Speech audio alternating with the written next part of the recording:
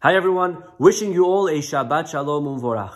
We read at the end of our parasha that Amalek comes to wage war against the Jewish people. And the Torah tells us where this war took place. It took place in Refidim. Our rabbis tell us that Refidim is a combination of two words, Rifu Yedehem. They weakened their hands from Torah study. Ultimately, what the Torah is telling us is that Amalek fought us because we became lax in the study of Torah. Now, I think we could all agree that Torah is studied with the mind. So why is it phrased, Rifu Yedehem? They weakened their hands. I mean, it's true that some people study with their fingers. But wouldn't it have been better to say, Rifu Rosham? They weakened their heads from the study Torah. Why does it say they weakened their hands? And the answer is really found in the first chapter of Pirkei Avot. Our rabbis tell us, Lo hamidrash ikar, ela hamaaseh. Study is not the main thing. Rather, doing. Of course, studying Torah is very important. It's one of the three pillars that Judaism is based on. But studying of Torah is only great if it leads one to be better, if it leads one to have more respect, to do more. Midrash, studying, is only great if it is leading to ma'aseh. A great philosopher once said that the difference between philosophy and religion is that religion does something about it. And I believe that is what the Torah is trying to tell us. Rifu yedehem. You know, it's not that the Jews didn't learn. Maybe they were learning.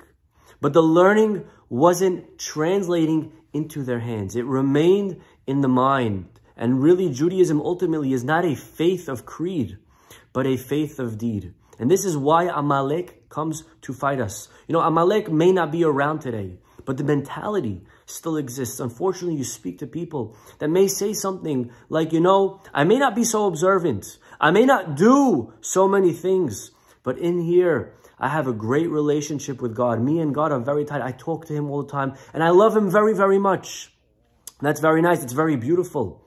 But we have to remember that unless the love is able to be translated into the hands, into the yadayim, then they still didn't learn the lesson from Refidim. You know, we have coming up Sunday night the holiday of Tu Bishvat. And Tu Bishvat is the Rosh Hashanah La'ilanot. It's the new year for the trees. And our rabbis, the Torah compares man to the tree. And I saw one time a beautiful idea behind this. You know, a tree has different parts to it. It has the roots, it has the trunk, it has the branches, and it has the fruits. Of course, the roots, which are hidden, are compared to the faith that man has. Maybe to the Torah study that we do. When we study Torah, that is something that's done that not everyone can see. That's the faith. That's the love. Love is beautiful and it's needed, and the roots of a tree have to be very wide and strong. We need to have a love, a connection with HaKadosh Baruch Hu. But ultimately, the roots are only strong if they also yield fruit, if they bring a beautiful trunk, branches, and fruits that provide shade, provide food for the world around them. And that is, I think, the idea of Amalek. We can't just let our faith remain faith, our love, much like the love that a husband has for his wife. If a husband says to his wife, you know, I love you very much, but the husband's never there for his wife. If the spouse is not there for the other, that love is not worth very much. When we say that we love Hashem, those are strong roots and we need that.